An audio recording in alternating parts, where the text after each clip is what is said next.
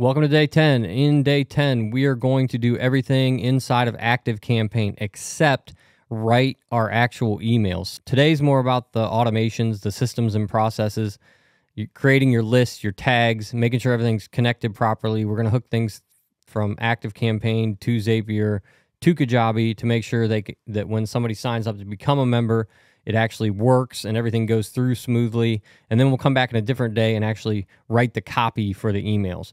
What I wanted to do in this welcome lesson is discuss what to do if you already have an email list, like on MailChimp or Aweber or some other software, ConvertKit, whatever it is.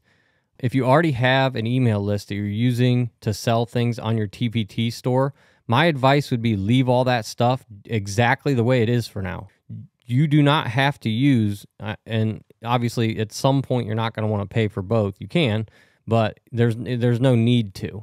All of the stuff that you are doing with your funnels to send traffic to your TPT store, if you are doing so through an email list, you can move all of that stuff over to ActiveCampaign very easily. My advice would be wait till you get good with ActiveCampaign and just keep both of them for now, because you're not paying very much for ActiveCampaign at the moment anyways. But you're going to want to have that email list, your TPT email list, on the same software as what you have your membership, because those same people are going to be the people that join your membership. And you can make automations that will target them to purchase products, like for say for example, during a TPT store, and you can also send them emails and automations and funnels for your membership. Again, it's hard to accept this, but at some point, you're probably not going to continue selling things on TPT. You can always leave it up and running. Like, you can have stuff there forever, but you're playing in somebody else's backyard when you're using TPT. And the whole reason that you should be doing this, the correct reason to do this, to set up a membership for your teachers, is because you can provide a better service and a better software and better delivery and better communication and just an overall better experience for your customers here than you can on TPT. TPT is extremely limited on what they allow you to do and how you're allowed to communicate with the people that purchase your products.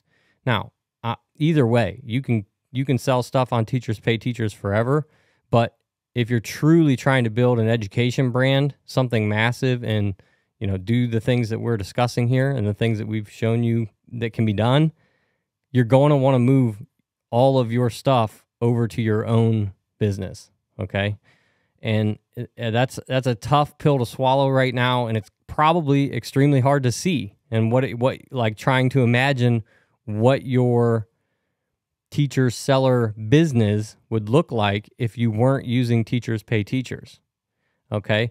And I'm not saying you have to do that or you should do that. I'm telling you what my experience is and what I chose to do and how it worked out for me. So if you have any questions in regard to that, or like you need that nudge to get into the right headspace to be able to really start spending more time on this, your business, your membership, as opposed to TPT, then it might be time to join us inside the Millionaire Teacher Club, because that's the whole purpose of the club, is to get you to see that there's a better way to deliver your products and services to school districts and teachers than doing it on somebody else's platform. All right.